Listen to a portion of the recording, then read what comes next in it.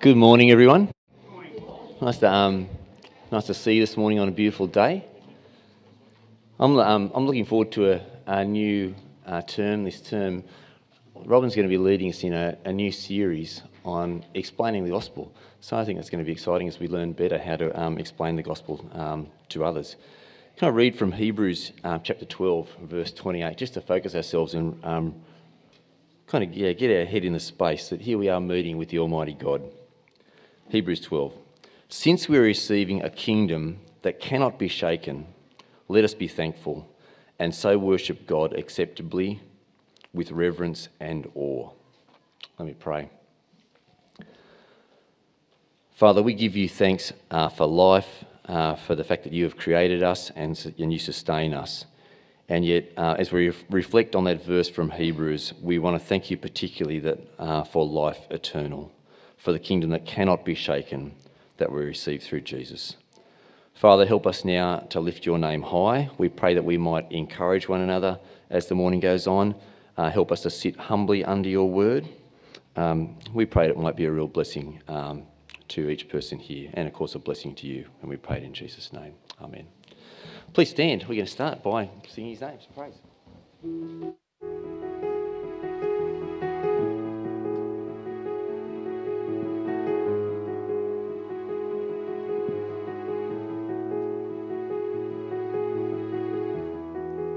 Worthy of every song we could ever sing, worthy of all the praise we could ever bring, worthy of every breath we could ever breathe. We live for you.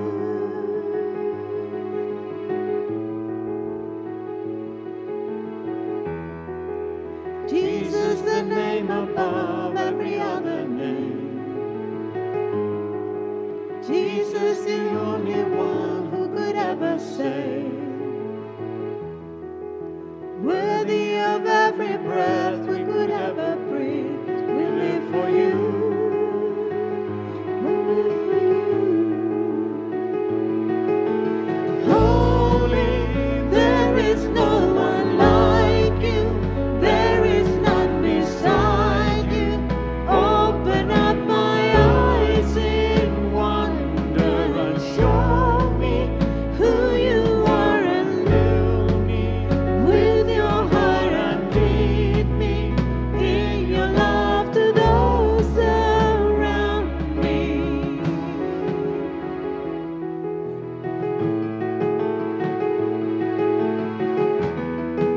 Jesus, the name above every other name. Jesus, the only one who could ever save. Worthy of every breath we could ever breathe. We live for you. We live for you. Holy, there is no one like you. There is none beside you. Open up my eyes in wonder and show me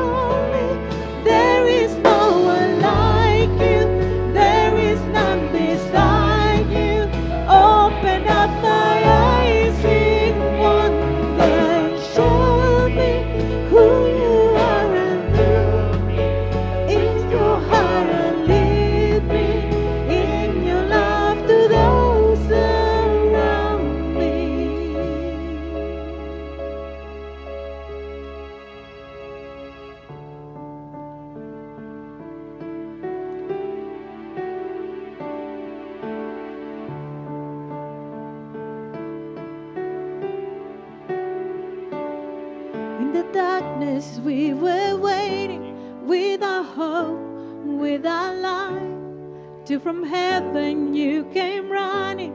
There was mercy in your eyes to fulfill the law and prophets. To a virgin came the word, from a throne of endless glory to a cradle in the dirt.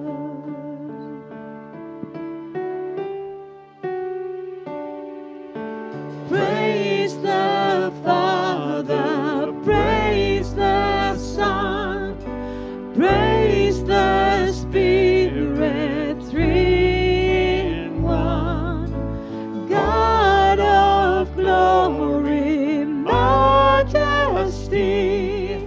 praise forever to the King of Kings. To reveal the kingdom coming and to reconcile the lost, to redeem the whole creation. You did not despise the cross, for even in your suffering you saw to the other side, knowing this was our salvation. Jesus, for our sake you died.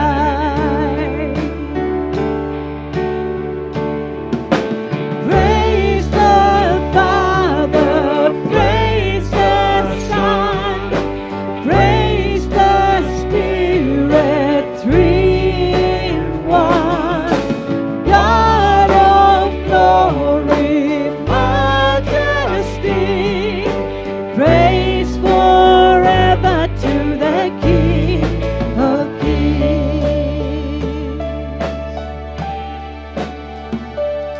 And the morning that you rose, all the heavens held its breath, till the storm was moved for good, for the Lamb had conquered death.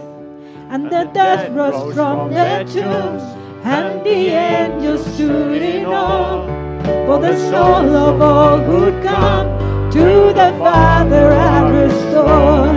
And the Church of Christ was born, and the Spirit lit the flame.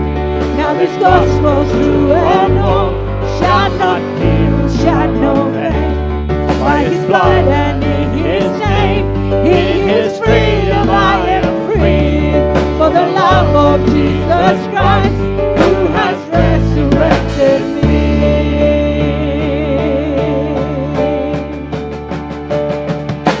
Praise the Father, praise the Son, praise the Spirit, three in one. God of glory, majesty, praise forever to the King of Kings. Praise forever to the King of Kings.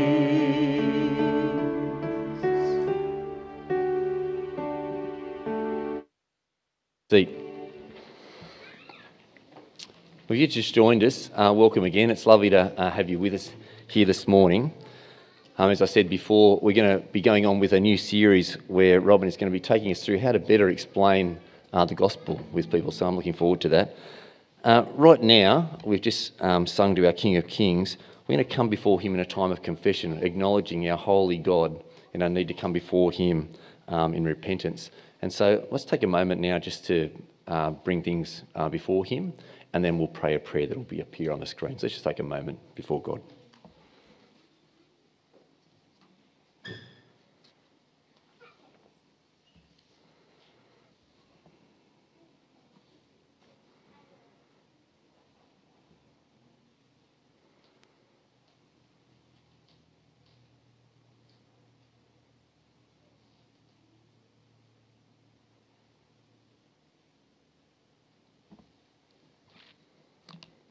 Okay, let's pray. Almighty God, Father of our Lord Jesus Christ, Maker of all things, Judge of all men, we acknowledge with shame the sins we have committed by thought, word and deed against your divine majesty. provoking justly your wrath and indignation against us. We earnestly repent and are heartily sorry for all our misdoings. Have mercy on us, most merciful Father. For your Son, our Lord Jesus Christ's sake, forgive us all that is past, and grant that from this time forward we may serve and please you in newness of life, to the honour and glory of your name, through Jesus Christ our Lord. Amen. And so, of course, it's a fantastic thing. Jesus has risen from the dead. He's taken our sin upon himself, and we know we're forgiven in him. We read from Colossians chapter 2, verses 13 to 14. When we were dead in our sins and in the uncircumcision of our flesh. God made you alive with Christ. He forgave us all our sins, having cancelled the charge of our legal indebtedness, which stood against us and condemned us. He has taken it away, nailing it to the cross. Great news. Ian and Sharon can come and continue in prayer for us. Thanks, guys.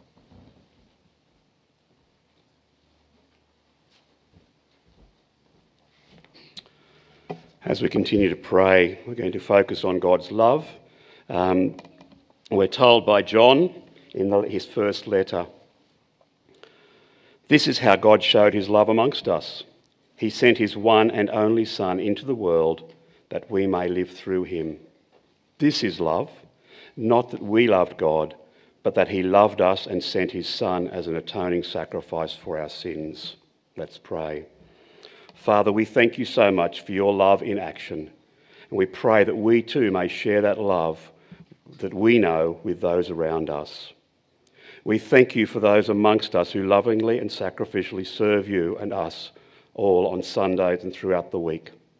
We pray that they may be filled with the joy of serving and may see the fruit of their work in changed lives. We pray, Lord, that you would stir us all up to share the gifts of service you've blessed us with as we join the many teams of volunteers in our church. Amen. Father, we give you great thanks for the provision of the many theological and ministry training colleges that teach the ministers of our diocese and beyond. We give thanks today for the faithful biblical teaching provided by Moore College, YouthWorks, Sydney Missionary Bible College, Mary Andrews College and Ridley College. We praise you that we at All Saints have been blessed by faithful teachers and leaders whose training has taken place in these colleges. We pray for students currently preparing for ministry and mission, including Tim Cornford and those from All Saints planning to take up study in the new year. We pray for all staff members of these colleges that they would all be motivated by your love that they've experienced, and that they would have a desire for others to come to the Saviour, in whose name we pray. Amen. Continuing in prayer, Father, we give you great thanks for bringing the Vonk family to live amongst us in Albion Park. We thank you for Robin as he leads, teaches and pastors us all.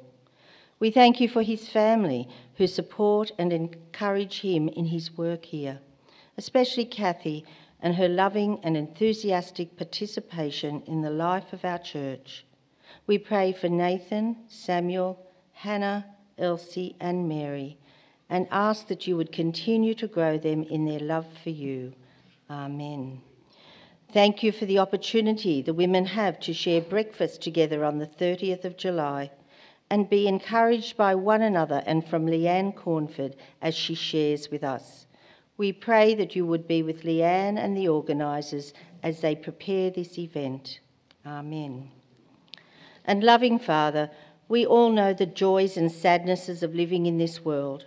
Today we pray for those who have been grieving the loss of loved ones during this year and continue to feel the pain of that loss. We especially pray for Marilyn, Tony and the family as they grieve the recent loss of Marilyn's mother. We ask that all who grieve may know you as the God of comfort and be encouraged and supported by those around them. Amen. I'm sure we've all seen some of the news reports on what's been happening in Sri Lanka. We know that our Archbishop Kanishka Rathal is originally from Sri Lanka, of Sri Lankan parents, and we know people in our church also have connections with Sri Lanka. That country has been undergoing great civil unrest, and minority groups are especially vulnerable during that time. Sri Lanka has a population that is 70% Buddhist, 20% Hindu and Muslim, and 10% Christian. Christians are legally free to gather and worship, but they are a persecuted minority, even by government officials and even Buddhist monks who stir up persecution against them. Let's pray for our brothers and sisters in Sri Lanka. Father, we know that in spite of such opposition and hardship, Sri Lankan churches are strongly engaged in church planting and missionary activities. Father, we thank you for your people in Sri Lanka. We pray that you would sustain them during these times of desperation for the whole population, and especially as envy, opposition and persecution increase. We ask that you would continue to comfort our brothers and sisters and strengthen them as they continue to share your saving message with all their neighbours, and especially those who persecute them, so that the love and power of Christ may be evident to all. We pray that salvation in Jesus may be boldly proclaimed throughout Sri Lanka, and people are turned from darkness to his light and life of hope and joy through the witness of our faithful brothers and sisters in that country. And we pray all these things for the honour and glory of Jesus. Amen.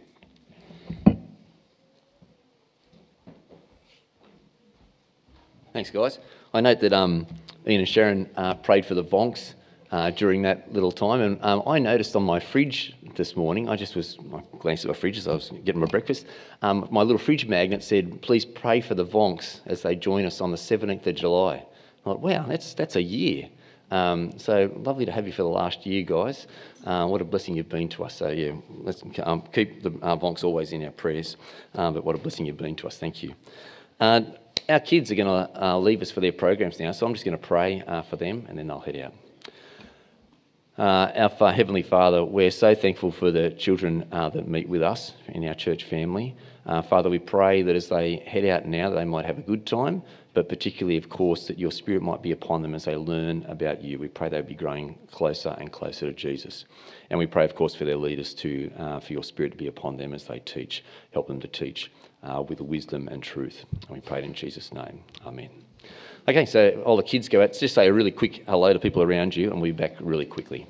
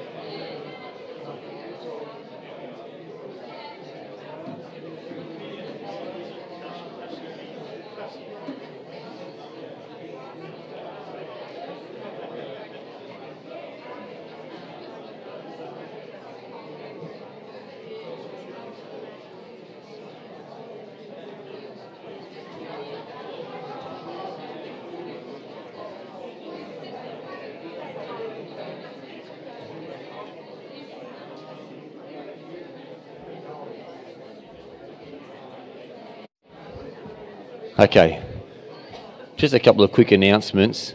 I see people chatting there. Really quickly, this coming week on Wednesday is the midweek service. It's 10:30 for morning tea or 11 and 11 for the service. So great if you can be there. If yourself or someone you know needs help with transport in getting there, then please speak to Natasha and she can help you with that sort of stuff. And unless Kylie wanted to say something, I guess not. The women's breakfast is on this coming Saturday. It's this very coming Saturday. I know the speaker is Leanne Cornford, and we know how much we love and miss both she and Tim. So it's a great chance to be encouraged by Leanne Cornford, you ladies. But it's the last chance to register. So the registration is in the foyer. So please We want you registered up apparently by tomorrow. So if you haven't already done so, if you're here today, do that now. And if you're sick and at home watching online, but you're going to be able to be there on Saturday, give Kylie a call or an email or something. And that's Kylie Williams, and Kylie will sort that out. Robin.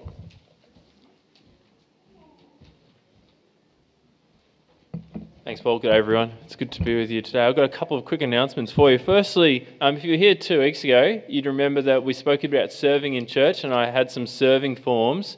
I have to say, I wasn't exactly overwhelmed by responses on that particular occasion. I don't know if just the sermon wasn't that good or whatever, but I thought what I might do is I might have another pass at this. So if you would like to serve in church or learn about different areas of church that you can use some of your gifts to serve in, please do take, it won't take very long, take some time to fill out one of these forms. The forms can be found inside the foyer on the bench there. So, or you can also find it on the Facebook page. If you scroll down on our members page, you'll see it there too. As you know, it takes a lot of people serving in many ways to keep our church going strong and smooth. So encourage me and fill out the form, and someone will get back to you soon about how to. And for those of you who have filled out the forms, thank you so much for doing that. We are getting to the point of collecting the data and getting back to you soon. So thanks for your patience there. Next announcement from me is that on Thursday, the 4th of August, I believe it's a Thursday. I don't have the information there in front of me. There we go. Thank you. Thursday, the 4th of August, we're having a bit of a coffee and fundraising night for the Southern Illawarra Schools Ministry Board. As you'll be well aware, our church supports paying high school scripture teachers at Albion Park High School and Oak Flats High School. And we do that with a number of other churches in the area. And so on Thursday, the 4th of August, will be a chance for you to hear some stories about what's been happening in high school scripture from the 2 different teachers that we support, as well as give you an opportunity to continue to support this ministry in a new way. So that's going to be held at the Prezi Church just across the road, and I do hope that you'll be able to join us for that event. That's on Thursday, the 4th of August. And finally, to let you know that we're continuing to raise money to sponsor Bibles for our church. We are in the middle of purchasing new Bibles for our church. We have begun that journey of raising the money. For that, it costs you $20 to sponsor a Bible, and I've actually got one of those Bibles here today with me, so you can see these are the ones that we're going to be having. It would be wonderful if you would be able to consider sponsoring a new Bible for our church. To do so, please, you can either do that using the offertory box in the foyer. Just clearly mark anything that's going to the Bibles as for the Bibles or for sponsoring a Bible. And you can sponsor as many as you want to, $20 a Bible. Or you can sponsor online using the normal electronic giving. Again, just in the description, make sure it's clear it's for sponsoring the Bibles. So far, we're 6% there, and I know we're going to go even further very soon. So thanks for listening, and I'll hand over to Beck. And is Dan coming up, or just you, Beck? All right, no worries. Thanks, Beck.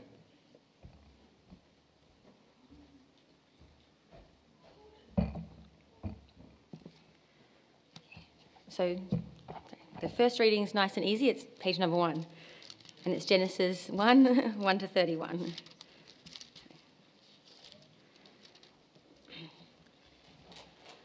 So in the beginning, God created the heavens and the earth.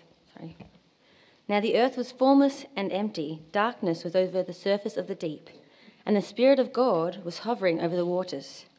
And God said, "Let there be light." And there was light. And God saw the light was good, and he separated the light from the darkness. God called the light day, and the darkness he called night. And there was evening, and there was morning, the first day. And God said, "Let there be an expanse between the waters to separate water from water." So God made the expanse and separated the water under the expanse from the water above it. And it was so. God called the expanse sky. And there was evening, and there was morning, the second day. And God said, "Let the water under the sky be gathered to one place, and let dry ground appear." And it was so. God called the dry ground land. And the gathered waters he called seas, and God saw that it was good. Then God said, "Let the land produce vegetation, seed-bearing plants, and trees on the land that bear fruit with seed in it, according to their various kinds." And it was so. The land produced vegetation, plants bearing seed according to their kinds, and trees bearing fruit with seed in it according to their kinds. And God saw that it was good. And there was evening and there was morning, the third day. And God said, "Let there be lights in the expanse of the sky to separate day from night, and let them serve as signs to mark seasons and days and years. And let them be lights in the expanse of the sky to give light on the earth." And it was so. God made 2 great lights, the greater light to govern the day, and the lesser light to govern the night. He also made the stars. God set them in the expanse of the sky to give light on the earth, to govern the day and the night, and to separate light from darkness. And God saw that it was good. And there was evening and there was morning, the 4th day. And God said, "Let the water teem with living creatures, and let birds fly above the earth across the expanse of the sky." So God created the great creatures of the sea, and every living and moving thing with which the waters teem, according to their kinds, and every winged bird according to its kind. And God saw that it was good. God blessed them and said, "Be fruitful and increase in number. Fill the water in the seas, and let the birds increase on the earth." And there was evening and there was morning, the 5th day. And God said, "Let the land produce living creatures according to their kinds, livestock, creatures that move along the ground, and wild animals, each according to its kind." And it was so. God made the wild animals according to their kinds, the livestock according to their kinds, and all the creatures that move along the ground according to their kinds. And God saw that it was good. Then God said, "Let us make man in our image, in our likeness, and let them rule over the fish of the sea and the birds of the air, over the livestock, over all the earth, and over all the creatures that move along the ground." So God created man in his own image. In the image of God he created him. Male and female he created them. God blessed them and said to them, "Be fruitful and increase in number. Fill the earth and subdue it. Rule over the fish of the sea and the birds of the air, and over every living creature that moves on the ground." Then God said, "I give you every seed-bearing plant on the face of the whole earth, and every tree that has fruit with seed in it. They will be yours for food. And to all the beasts of the earth, and all the birds of the air, and all the creatures that move on the ground, everything that has the breath of life in it, I give every green plant for food." And it was so. God saw that all he had made, and it was very good. And there was evening, and there was morning, the 6th day. So the second reading is from Revelation 4:11, and it's on page 1918 of the Pew Bible. It's a little one. "You are worthy, our Lord, our God, to receive glory and honour and power, for you created all things, and by your will they were created and have their being."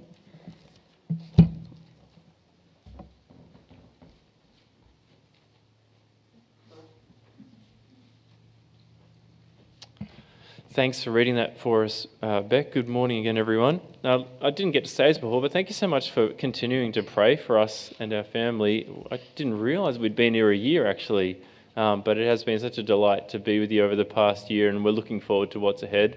But even as we look toward the future, we continue to need you to pray. And so please do, it'd be lovely if you would continue to pray for us and our family in this. But yes, such a delightful church to be in, where you so regularly and faithfully pray for us. We're very grateful for that. Let me pray for us all as we now spend the next bit of time considering God's word together. Our Heavenly Father, we thank you so much that you are a God who has spoken, that you spoke creation into existence, and that you've spoken to us through your word that we have in front of us today. We thank you that you have not kept us in the darkness, but you have given us the light of your truth. And we pray that this truth that comes from your word might settle our restless hearts this morning and give us peace. And we pray this in Jesus' name. Amen. Well, some of you will be very happy to know that the Tour de France is coming to an end, not least because you've had enough of the cycling, but perhaps because you've had enough of my endless illustrations about the Tour de France. So don't worry, last weekend of the Tour de France, it'll be over after this. But it has been a long 3 weeks, watching those cyclists endure those hills through the countryside of France. It's been hard for me to watch it, and I'm not even riding it. But you do learn a lot from watching events like that. See, one of the things about the cyclists in the Tour de France that not everyone is aware of is that they have these radios that are attached to their ears. And so even as they're cycling for hours at a time, their radios are linked to their team directors who are following them in a vehicle, in a car. And the team director gives them instructions on how they are to ride their race, right? So off now they're cycling, and the team director goes, faster, faster, and they got to keep going faster. And what it means is that the decisions that they take on the road are actually a response to what they're being told to do by their team director. Now, as Christians, we might not have radio earpieces, but we do have God's word that instructs us on how we are to live, how we are to conduct ourselves. And one thing that we need to ask ourselves is, are we obedient to the instructions that God gives to us? Do we listen to the voice of the team director and chuck the earpiece away, figure we can do it on our own? Or are we active in obeying the word of God in our life? So what kind of instructions does God have for us?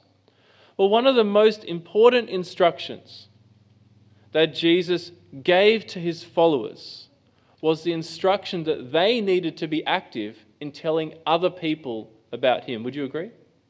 Is that fair? Did not Jesus tell his disciples to go out into the world and make more disciples?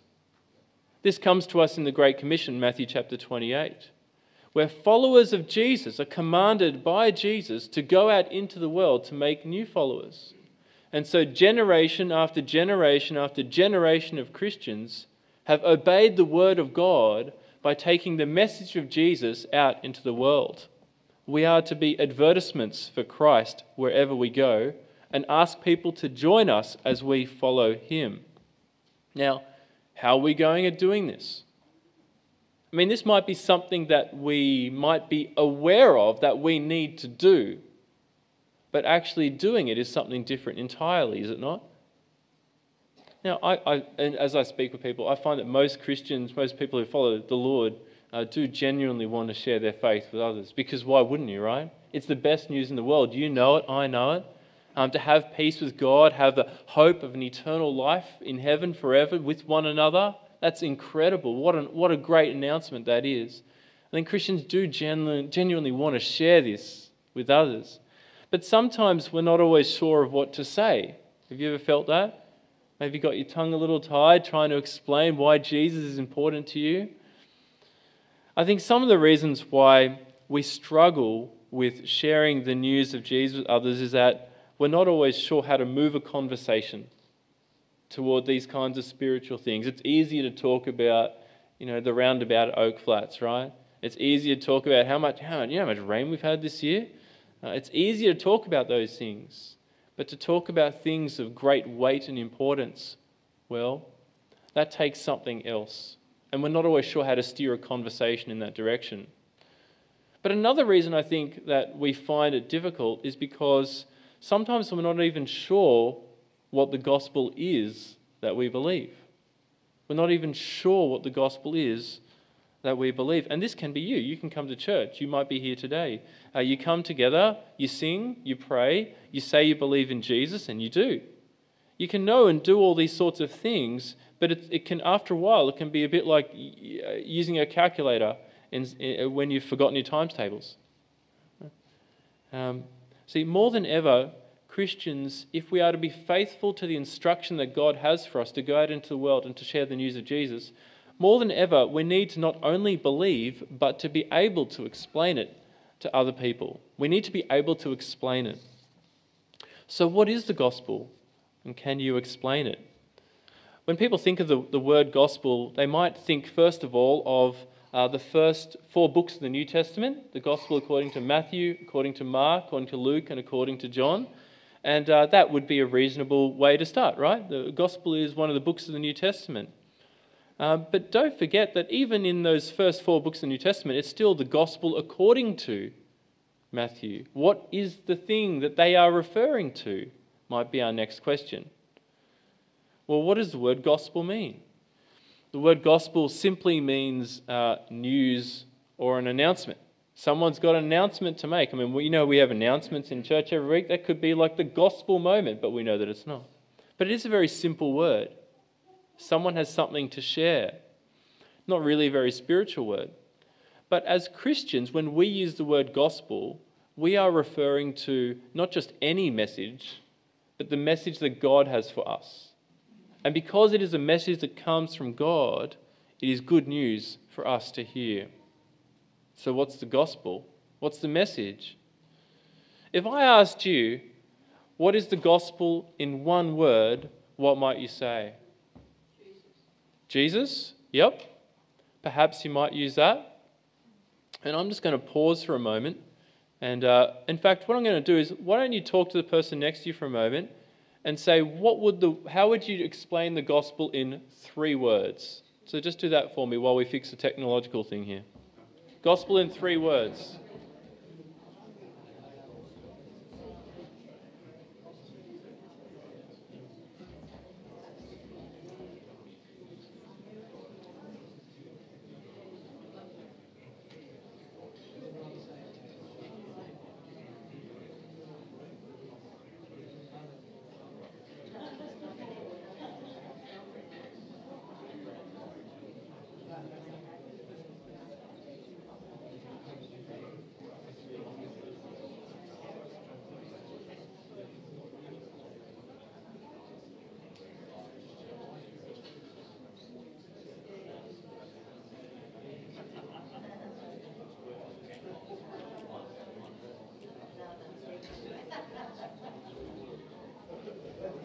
All right, there you go. See, I can think on my feet too. That's all right. So one word, we might say Jesus. I'm just going to, before we get the next slide, Nath, anyone want to share what they had for 3 words? The Word of God. Great. Any others? Life of Jesus. The life of Jesus. Good. Road to salvation. Road to salvation. This is excellent. This is good. Okay, I came up with this one. Jesus is Lord. Right? 1 word, Jesus. 3 words, maybe. Jesus is the Lord. That's 4 words. Jesus is Lord. That's 3. What about 10 words? I won't ask you to do that. Believe in the Lord Jesus and you'll be saved. Is that reasonable? That's an explanation of the gospel in 10 words. It's actually from the Bible, Acts 16:31. So believe in the Lord Jesus and you will be saved. Are all of these accurate? They are, aren't they? In some sense, they are all accurate because they all point us to the truth that God wants us to know. And in that sense, they are a bit like arcs in a circle, how each arc builds on the other. And each arc kind of implies the whole circle. So it's correct to say Jesus is the gospel or Jesus is Lord is the gospel. That's what the Bible does. But if we want to get better at explaining the whole gospel message, then we need to know how to fill out the whole circle. And that's what I want to do in this series with you over the next 6 weeks. I want to be able to give you a way of explaining the gospel that has a fuller picture of the whole circle. That will give you more confidence when it comes to sharing the faith that you have and is important to you with other people in your life. And the framework we're going to do and look at over the next 6 weeks is called 2 Ways to Live.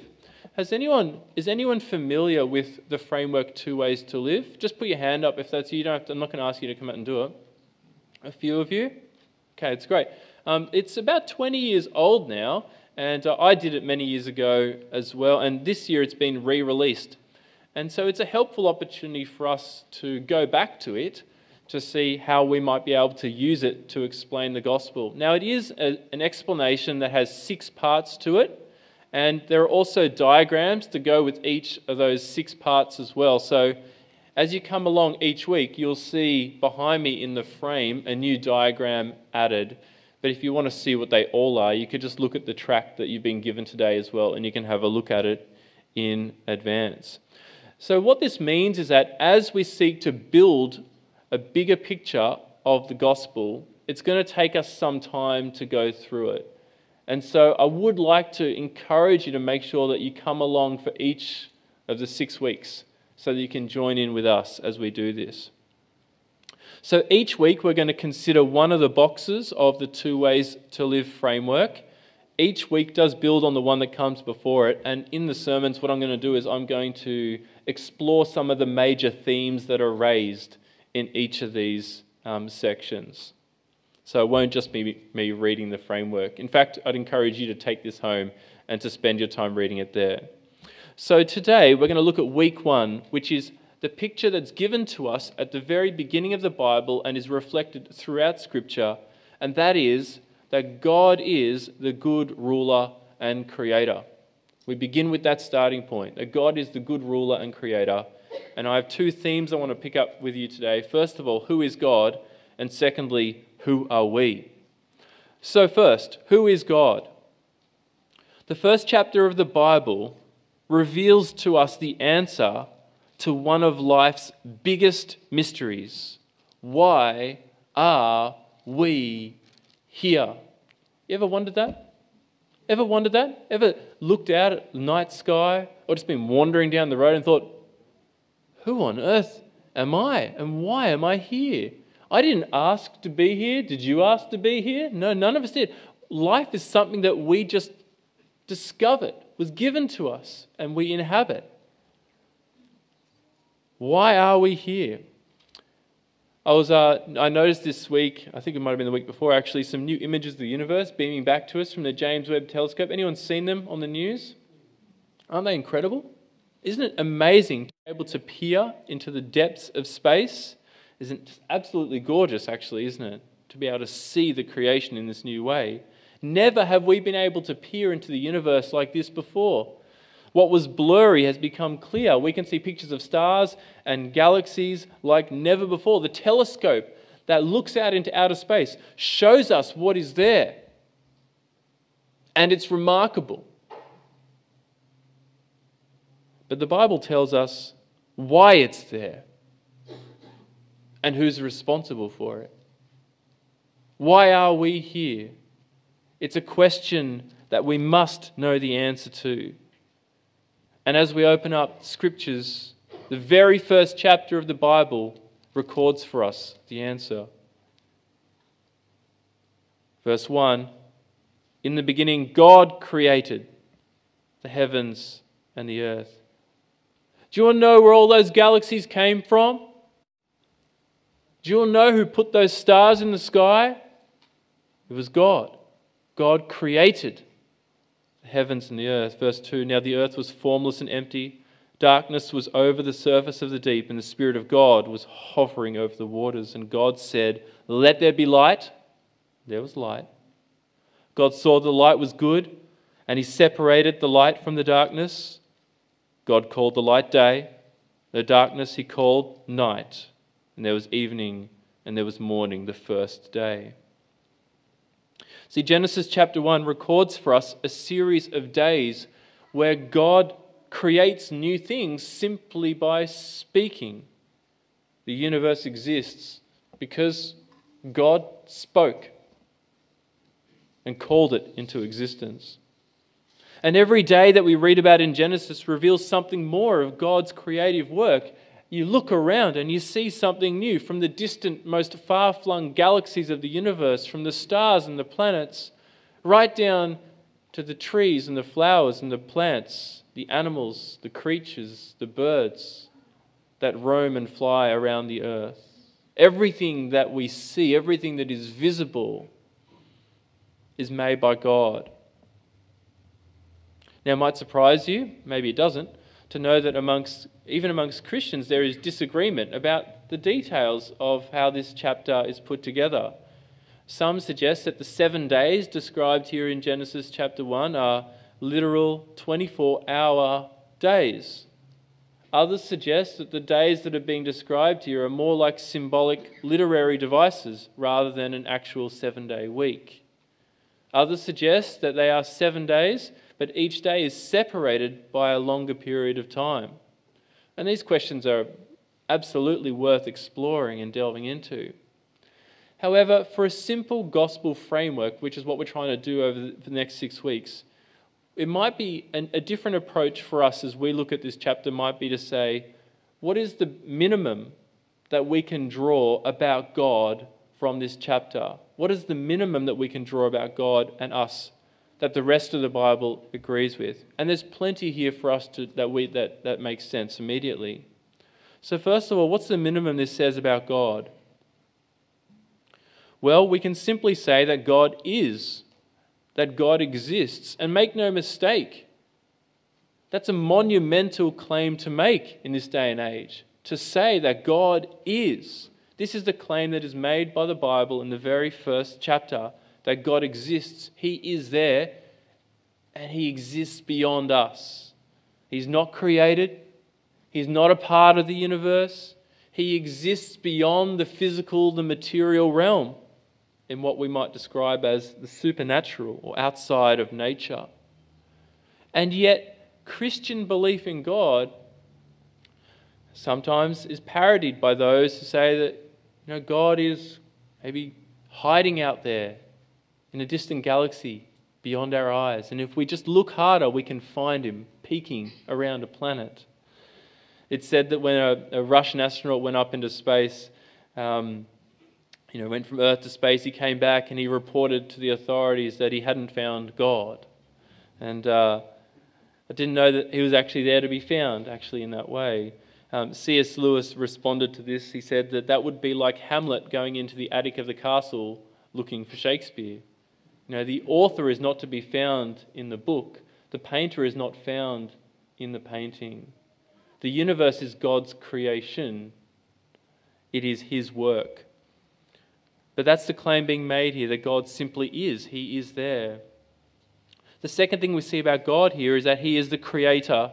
And that means that when we see pictures coming back to us from things like the James Webb Telescope, as we look into the distant galaxies, we get to see, when we see it, we see the handiwork of God. That's what Genesis 1 is telling us.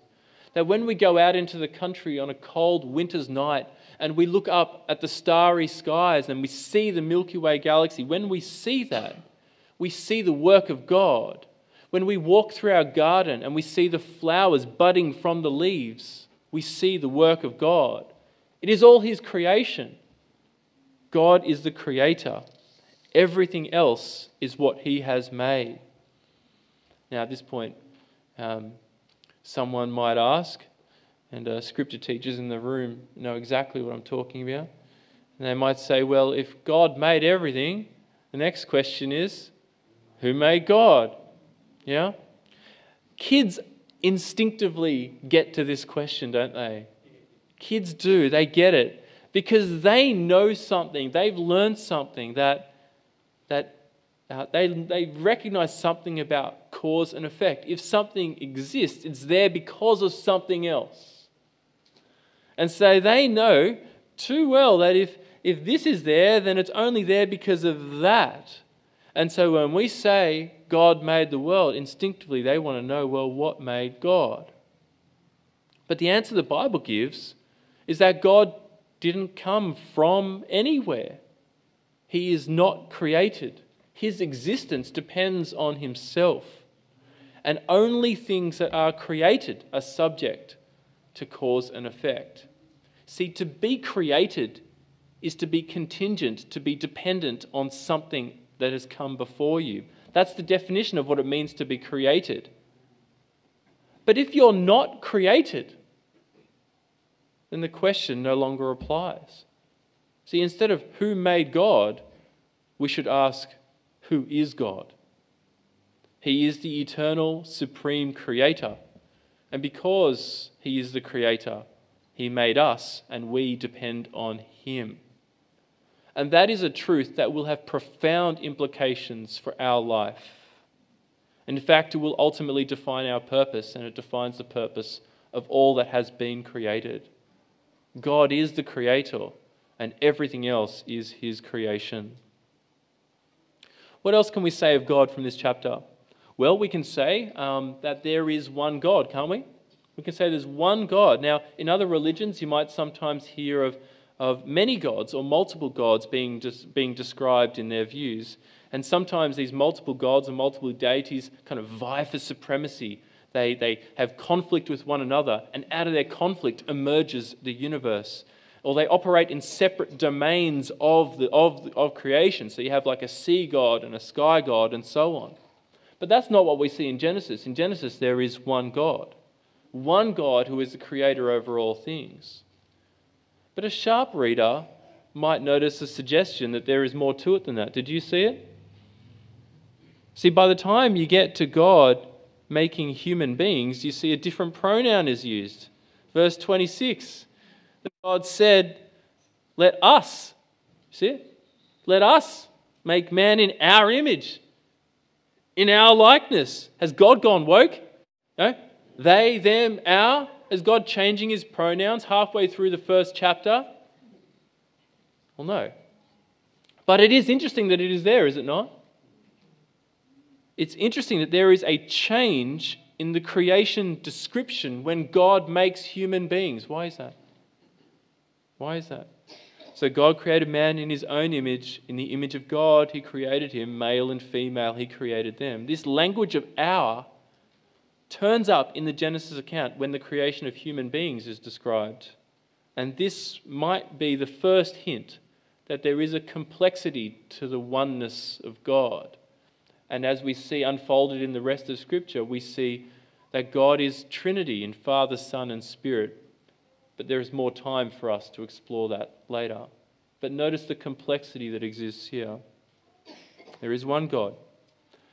What else can we say about God? Well, we can say that he made things good. Notice how every step of the way, God saw that he had made and he reported it as being good.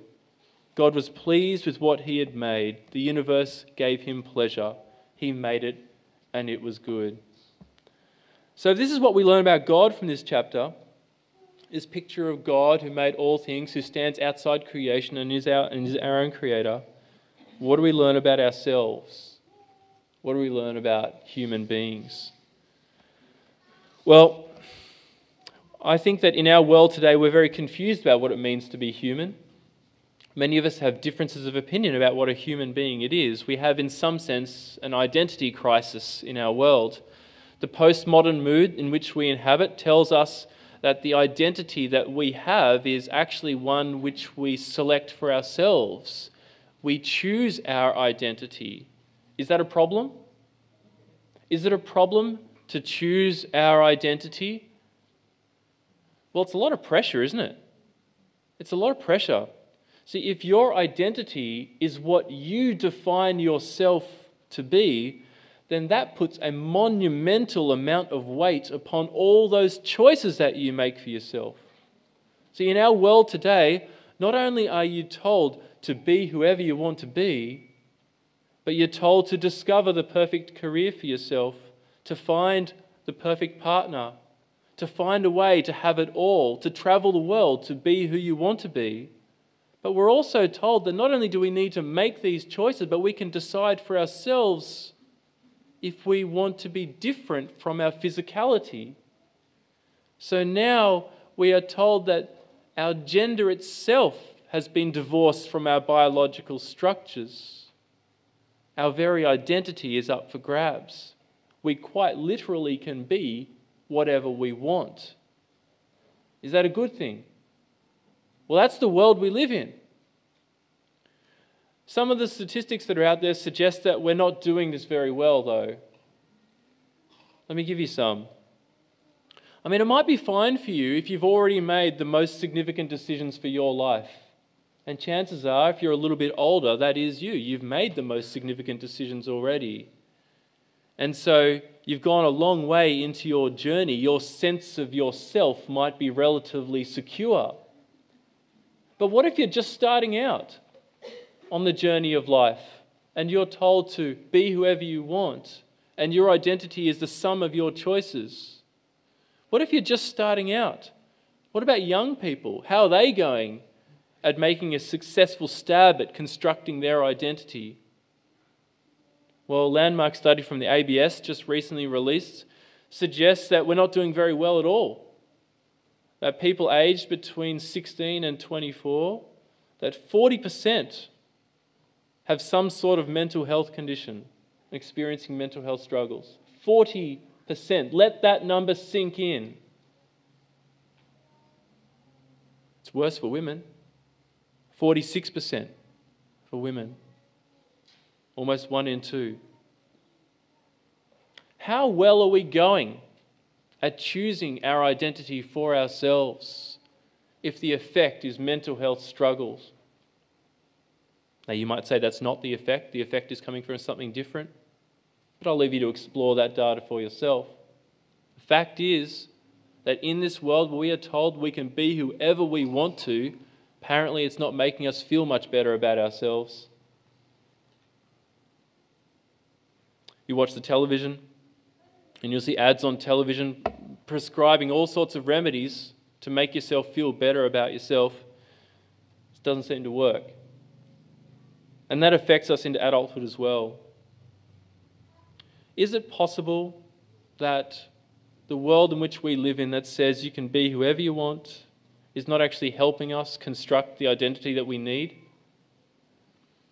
See, no one wants to ask why we're experiencing these problems in the first place. Is it possible that for many of us, choosing from any unlimited number of people who to date, to look within ourselves, to discover our gender, to be told that ultimately you are the sum of all your choices, that actually might provide us with more harm than good? Is it possible that cutting the umbilical cord to God, to find yourself floating in an empty and cold and mostly random universe that you found yourself in by chance, just dumb luck? Maybe that's the wrong way to think about yourself. Is it possible that the prospect of unlimited choices, which we are told will define our identity and success, ultimately lead not to fulfillment, but to despair? Because we're left wondering if the choices that we made were ever really the right ones for us to make. And there's no way of telling whether it was a right choice to begin with anyway. See, the philosophy and structure of our society that we live in today is now so fabricated on this idea. It's no wonder that even us who are Christians with a secure identity connected to God still find ourselves caught up in the cultural churn. The very fabric of our society is now built around this, and we are left in the turbulent wake. No, the Bible says our identity is far too precious to be bound to our choices. Now, our identity comes from God. It is independent of us. It comes from our relationship to Him. You are not actually an accident, not some chancy, temporary collection of molecules that just so happens to be able to paint, build bridges, mow lawns, and fall in love. You are far more valuable than that. See, Genesis here, chapter 1, elevates human beings to the most unbelievably high level. Human beings are said to have been made in the very image of God. This is your identity. Verse 27. So God created man in His own image. In the image of God, He created him. Male and female, He created them. In all of God's creation, only human beings are said to be made in the image of God. And what does that mean for us? Well, it means that there is a foundation to our identity that we did not create and we did not choose. You bear the mark of God in your body and in your soul. And that means it doesn't matter what you choose to do. It doesn't matter what you choose to deny. It doesn't matter who you date or who you divorce. It doesn't matter how much of a success your life might seem, or how much of a mess you find yourself in. You are God's, and you bear His image. And your value, dignity, and worth comes from the one who created you and put on you His eternal seal. That is your identity. You are God's, and you bear His image. See, in the Bible, in this opening chapter, we have this most remarkable, unbending and unyielding link between the one who manufactured the cosmos out of nothing and you who sits here today.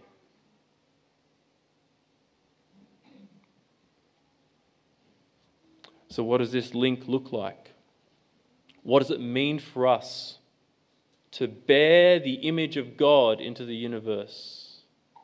How do we reflect God's image? I think there's a few things we can say about it. Firstly, notice that there is a responsibility that we have toward one another as fellow image bearers of God. When you look upon another human being, you are not just seeing a biological construction.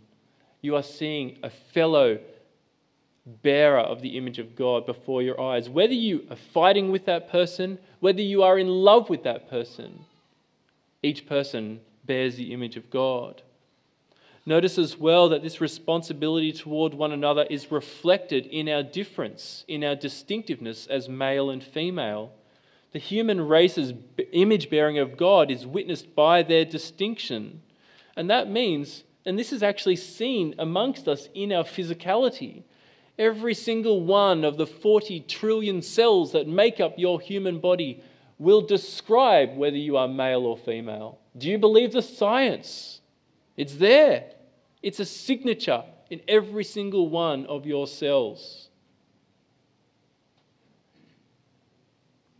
And so we have a responsibility toward one another as male and female, made in God's image. But we also have a relationship to God as image bearers of Him. See, as image bearers of God, it means, first of all, that we are not ourselves God, that we are not divine, that we don't have that responsibility. We can thank God for that. But with that responsibility, as an image bearer of God, to respond to God in the right way means that we must worship Him. And this is fundamental to the structure of creation. The creation must worship its creator. We see this at the back of the Bible, don't we? Revelation 4:11 describes it like this: "You are worthy, our Lord and God, to receive glory and honor and power." Why? "For you created all things, and by your will they were created and have their being." See, the Bible positions us uniquely in the world. As the creation of God, we have a responsibility and obligation to worship our Creator. He is the one who made us, and therefore is worthy of glory and honor and power. And that means that the more we see of the universe, the greater the glory that we see that is due to the Creator of it all.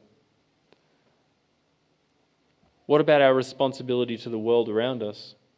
Well, did you notice this as well? That God actually gives to His image bearers a responsibility to rule over the world. We see that in verse 28, that God gives us freedom to tend to the world and take care of it. God blessed them, verse 28, and said to them, "Be fruitful and increase in number. Fill the earth and subdue it. Rule over the fish of the sea, the birds of the air, and over every living creature that moves on the ground." And so there is a responsibility upon us as image bearers of God to take care of and tend to the world as the precious creation of God. And we could say more, but we'll leave it there. See, this opening picture of the Bible describes for us how God created things to be. This was His plan. And that's why, even at this very opening point in exploring this gospel framework, that we see good news, because it pronounces a purpose upon our lives, a purpose that we do not need to create for ourselves, but rather is given to us by a good and loving Creator. See, this is what we see. At every point in God's creation, He remarks it was good, good, good, very good. God made the world to have perfect harmony between Him, Himself, us, and His creation. But is that the way we experience things today? See, even as we read this chapter, our minds start to drift to the experience that we have in the world around us, and we know that there's a problem. And as we shall see, the problem runs really deep. It runs really deep. But God, as the good Creator, as we shall see, not only leaves us to the problems that we experience, but comes and rescues us and redeems and restores His creation through His Son Jesus. But more on that in weeks to come. So let me encourage you over the next week, as we begin this adventure in learning this gospel framework together, to take some time to go through this gospel outline. I hope you found one of these inside your newsletters as you arrived. We do have spares in the foyer if you would like one. But consider how you might make the most out of these 6 weeks. Maybe you can learn the diagram. That's what we'll be doing with our children in our home. Learn the diagram. Practice drawing the different elements in the box. You might have noticed that there's an empty box in the newsletter. That's for all you learners out there who have a pen in your hand. Practice drawing the diagrams. But I'd also like to encourage you to memorize a verse each week with me as well. Memorize a verse with me each week. And the verse for this week is Revelation chapter 4, verse 11. And next week, I'd like to have a volunteer to come to the front and share that verse in front of the rest of the church. So I'm not actually going to set that up in advance. So I'm actually going to be here next week, and I'm going to ask for a volunteer to come up and recite the verse. And wouldn't it be a shame if no one came to the front? It'd be a shame, wouldn't it? Let's not have that happen. Let's take that responsibility upon ourselves to learn these verses so that we might have a better shot at explaining the gospel to the people around us. Let's pray. Our Heavenly Father, we thank you for the good news that you made us, that you are our creator, that you created all things, and that because of that we have purpose to our lives. We pray that this might give us peace as we live through turbulent times. And we pray together as a church that we might learn the gospel together and that you might grant to us opportunities to share the good news with other people. And we ask this in Jesus' name. Amen.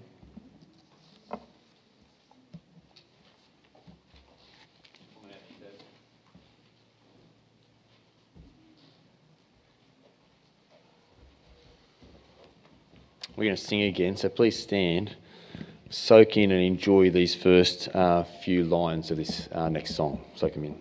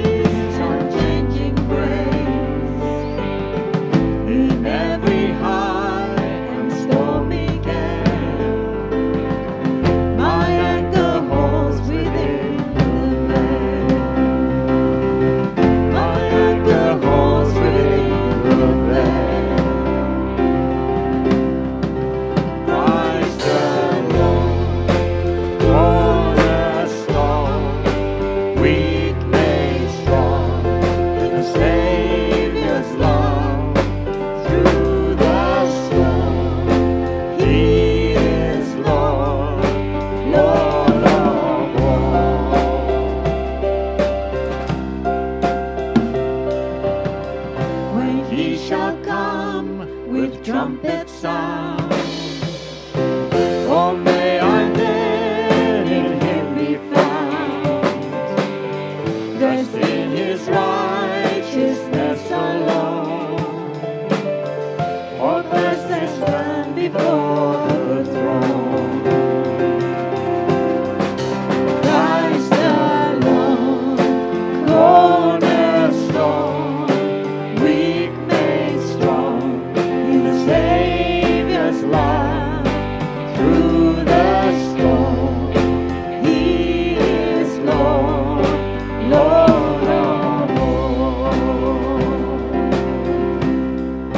Christ the Lord, cornerstone, weak made strong, with the Savior's love, through the storm. He is Lord, Lord of all.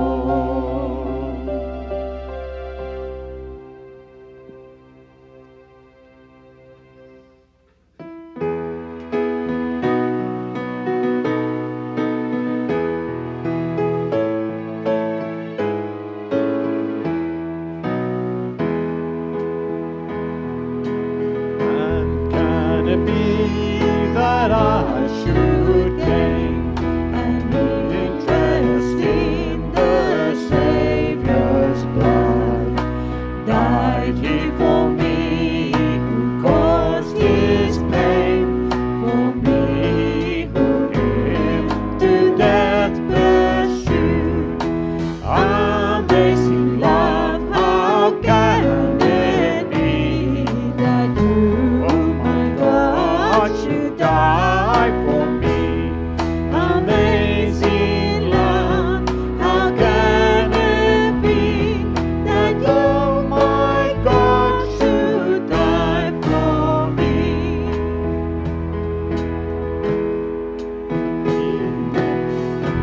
Left his Father's throne above, so free, so infinite his grace, emptied himself for all but love, and bled for Adam's helpless race. What mercy this a man set free, for my God has found on me. What mercy's grace, and man set free, for all my God it found on me. Long my imprisoned spirit lay, was bound in sin and nature's night. Your Son was dead from night to day. I walk the dungeon's flame with light. My chains fell off, your voice I knew. I rose, went out and followed you. My chains fell off, your voice I knew. I rose, went out and followed you.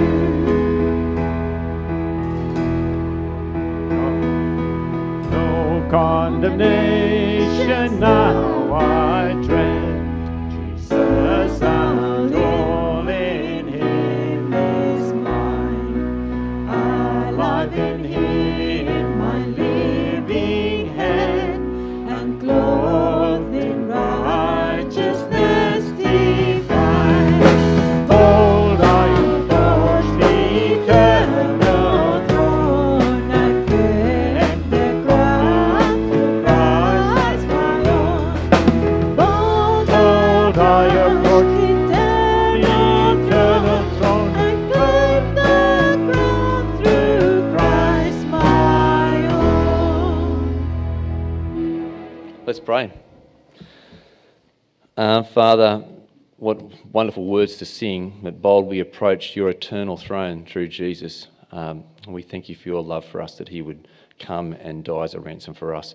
Father, we thank you that it is so reassuring to know that we have our identity not in the many choices we make, but our identity simply because we were created and made by a sovereign God and made to be your image. So, Father, please, as we go out this week, help us to do that. Help us in every way we can to seek to be your image to the people around us. We pray that we might have opportunities to share you with others, but we just pray that we might point people clearly to Jesus in our lives. Father, help us to be people of prayer. We thank you that you are sovereign, and so please help us to be people who pray as we head out to the day. We pray it in Jesus' name. Amen. Thanks for being here. Come and join some morning tea.